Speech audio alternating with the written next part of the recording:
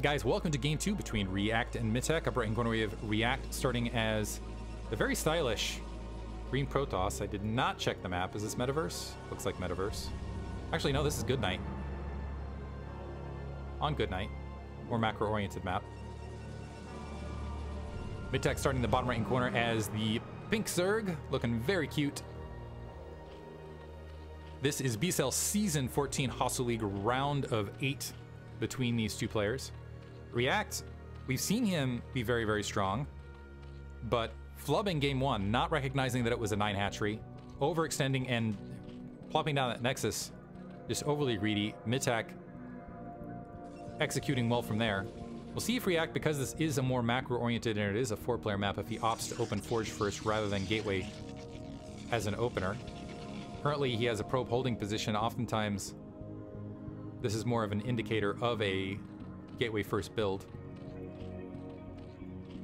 Mitak looks like, once again, he's planning on going for that 9 hatchery opener because we have no Overlord being produced.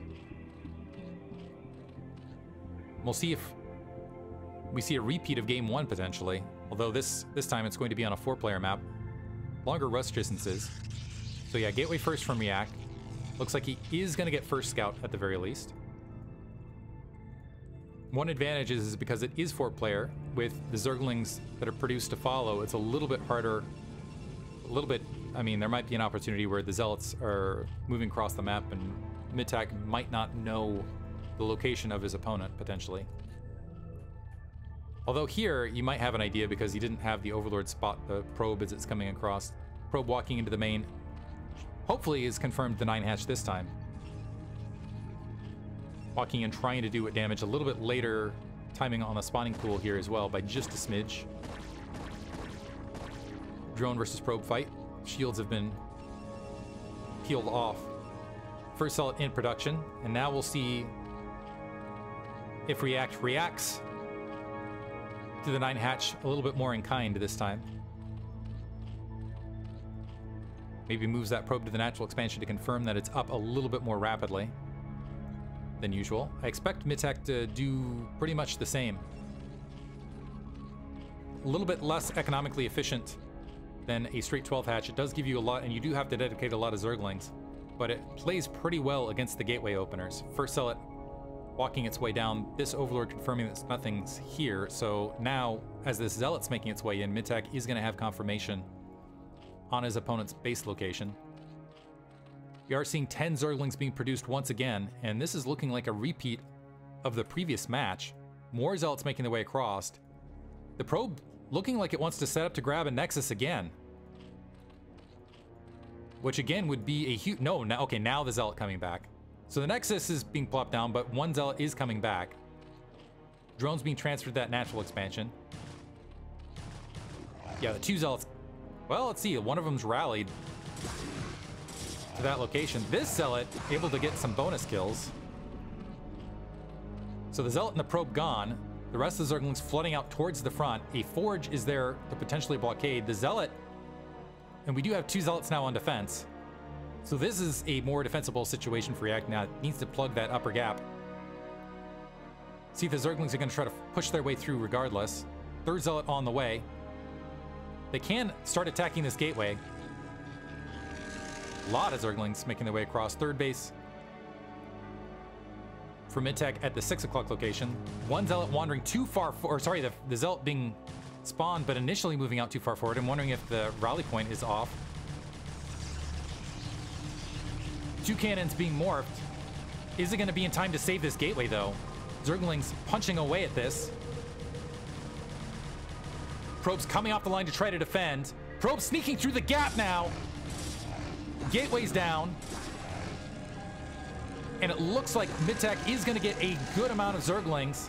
So a lot of the Zerglings being thinned, but a lot of them making it into the main, and Probe's pulled off the line, so there's some disrupted mining time. More Zerglings running up. They're going to work on that pylon on the front so that a cannon can't be dropped here. There is another pylon on that back corner, so actually just getting what damage they can. More Zerglings flooding up. Is this just going to be straight 3-hatch Zergling from Mitak? He's just now grabbing his extractor. Zealot able to clean out a few of these Zerglings, so now only 2 remaining.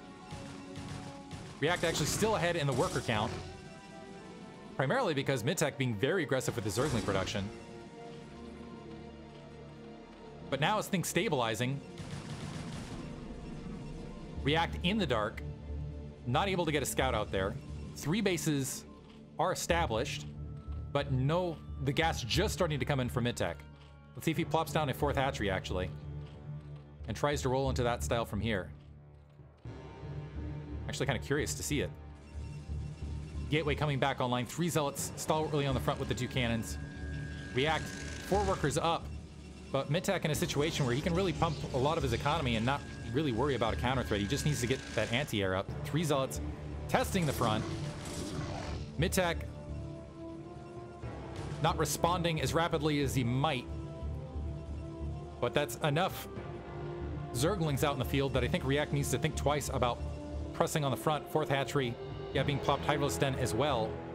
So yeah, now it's kind of a transition, interesting transition into the mid game, although this might turn into 5-hatch Hydralisk. Potentially what we'll be missing is the layer tech behind this. I have not seen Zergling speed as of yet. Mitak still mining gas. An evolution chamber being dropped. A creep colony being grouped up as well. Zerglings actually might be able to get a swarm on this right Zealot. Looks like instead they're just going to go ahead and back up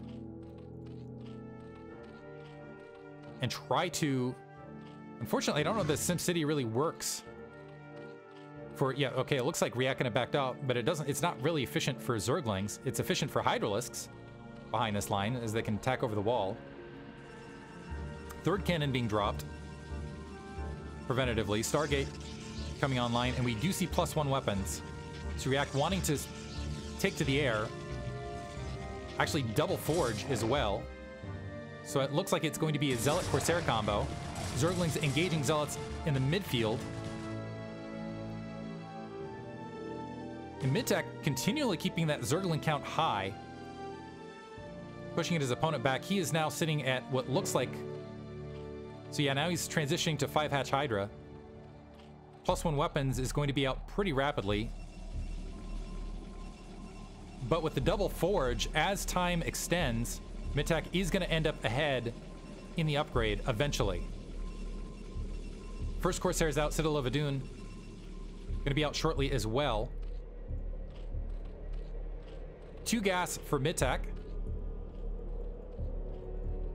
And he might turn this into, well, is he going to go for a Hydralisk bust to follow, or is he going to just go for more of a macro contain situation from here? Sitting at 28 workers. The Corsair going to be able to wander in and at least confirm that there's no lair at the main. Moving towards the natural expansion, confirming no lair there as well. So should have, never mind, lair just now being triggered. So confirming the hatchery count, confirming the drone saturation. Not over-dedicating. And Mitak actually grouping up. The Zerglings engaging. However, the Hydralisks delayed behind this. The Zealots are coming off the line to try to get in these Hydralisks' face. Some Zerglings are getting on the cannons. 2 additional cannons being dropped. Now, is this sufficient for Mitak to break? I don't think it is. Probes coming off the line. Zealots. 1 Zealot still working to the north. 2 additional cannons still morphing. The probes on top of the Hydralisks behind this. And it looks like an Overlord taking some damage as well. More Hydralisks moving up, but it looks like Mitak not quite able to break. Pushing and taking out another cannon, but the additional cannons now morphing in, and 3 cannons should be sufficient to deal with the 5 Hydralisks. However, with these cannons at that back position, they might be able to knock that forge down, take out that gateway, and that would, especially if this pylon gets knocked out, just, yeah, that hurts. Weapons 1's not finishing. Mitak following up with more Hydralisks, though. Zealots coming off the line to try to defend. Probes again being pulled off the line. And did Weapons 1, it looks like a pylon morphing in was able to allow Weapons 1 to finish. Forge is now going to collapse as well, and so Mitak threatening the natural expansion with a large amount of Hydralisks. React holding on for dear life. More probes trying to fight off the line. There are a lot of cannons in place. The Zealots still without leg speed. Now just bunched up around that natural expansion. More Hydralisks pushing in. Here's the thing for Mitak. We'll see if he starts filtering in some troops. It looks like we do have a Templar Archives. I don't know if we have Sidestorm yet. Zealot leg speed should be there momentarily. Hydralisks already have +1 spines, which means they hit pretty hard. Mitak close to even on supply with React. React just up to 10. Oof. Losing control of a couple of these Hydralisks. More Hydralisks are starting to funnel towards the front.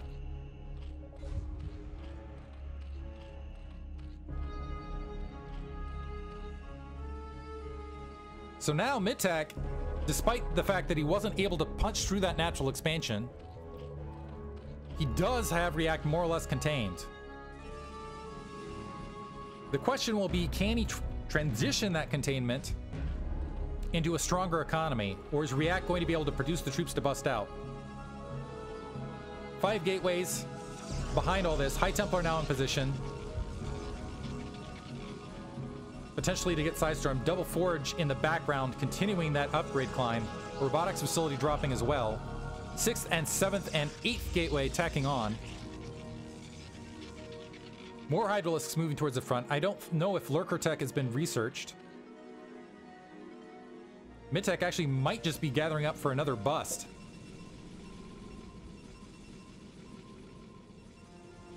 Going to engage once again. Let's see if he can get on top of these Hydralisks, or on top of, I'm sorry, of the High Templar before they drop Sidestorm.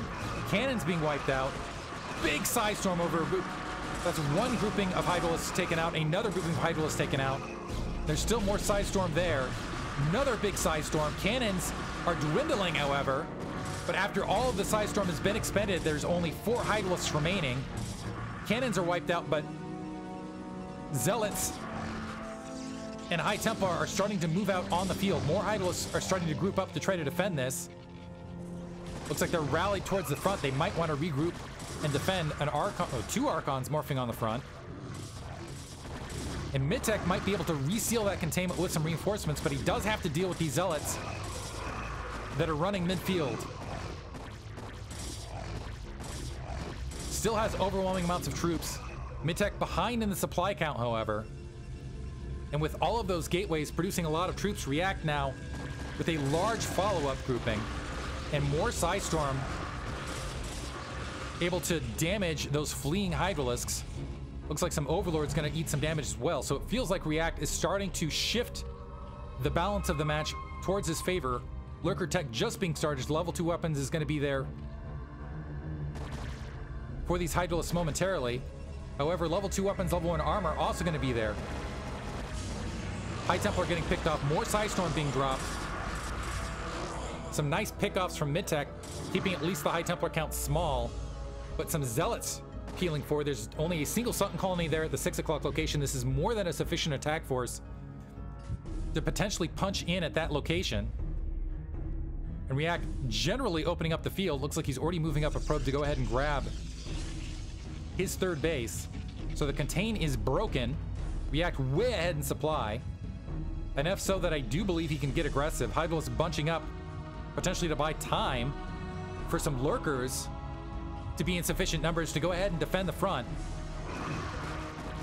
React overstepping, not having his troops grouped up, so level 2 spines able to punch it. It looks like Mitak going for a counterattack, wanting to pick off this Nexus before the cannons are able to come online while React's troops are out of position.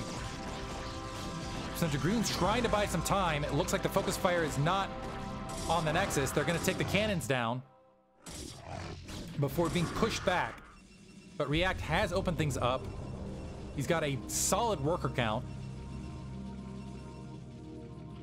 Corsair looks like it managed to find one Overlord kill somewhere in the middle of this. So Mitak with a furious attack, unrelenting attacks early, but not paying off. Now has Lurkers morphing, but he's in the mid game running into a disadvantageous situation. Let's see if React, keep in mind the army count's a little bit deceptive here, so 30 supply down. The armies are about even in supply size.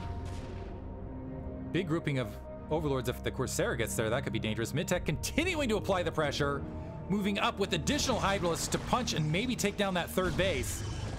It is critical that React holds that third, because he's about to end up running out of troops at the main. Psystorm being dropped, but not on the lurkers. Observer not in position. The lurkers actually holding the high ground.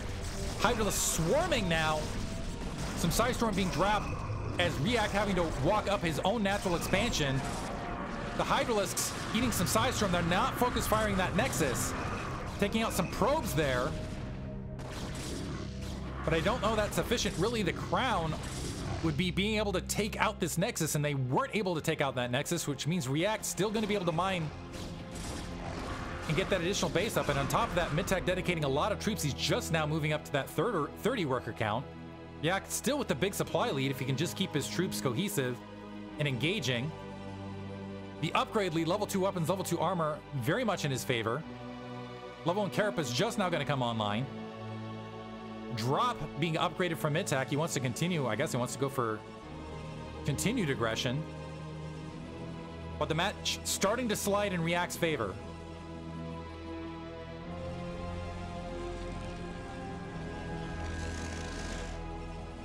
Big army full of high... One thing that Mitak has done fantastically is picking off these High Templar at nearly every location. Observers going to join this grouping. The Hydralisk positioning once again, poking down, working on some cannons, drawing some of React's army back. Kind of a distractionary attack. One lurker able to burrow here to the north while Hydralisks are trying to move the mid-range high ground. React bunching the troops there. Let's see if he just moves a single Dragoon and Observer to deal with the rest of the grouping, rest of the troops there. The Corsair continuing to kind of patrol that area to see whether a fourth was grabbed or not. Lurker repositioning, able to get a few additional probes, but dying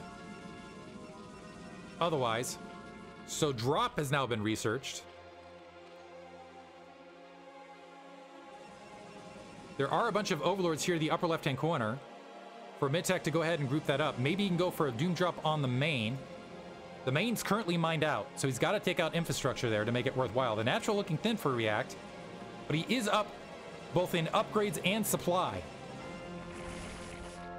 Mitak looking for a game-sweeping killing blow. React's army looks like it might be way out of position to engage this, as it is moving towards the middle of the map. Overlords are starting to swing. React double checking to see if an additional base has been grabbed, but no, Mitak is remaining on the offensive. Lurkers on the high ground now, and React has an immense of ground. Did he see the base?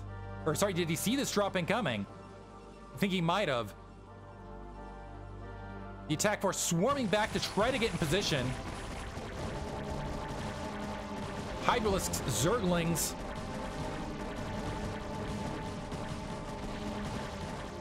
able to take out both forges. The troops coming in a few at a time. High Templar are in their ranks, but it looks like it's just going to be 2 forges and a cannon before Mitak regroups, reloads, and pulls his troops right back out. Mitak actually in the red upon losing those overlords. So Mitak's strategy now to hold back React is to just have that threat of drops. In the meantime, though, React is surging ahead in supply. He's going for a counterattack. Looks like Hydralisks are being dropped to deny that base at the 12 o'clock location. React has level 3 weapons, level 2 armor already, so I'm not sure losing those forges really hurt. The Observer is coming in a little bit late, so a lot of free damage with those forward lurkers. Now can the Hydralisks hold the line? Psystorm over the lurkers and the Hydralisks to the right. React with a formidable army pressing in. Bit of a whiff of the Psystorm right there. He needs to be very, very careful with that Observer. He's only got one of them. Mitak redropping in the main. React just going to try to rely on reinforcements from his gateways to take care of that as he's pressing into the natural expansion. And right now, Mitak, so he's got some troops dedicated here. Yeah, he's going to be able to take out a robotic facility, some cannons being dropped. But he might end up losing his natural expansion and potentially the game in exchange for those few buildings he's getting in React's main.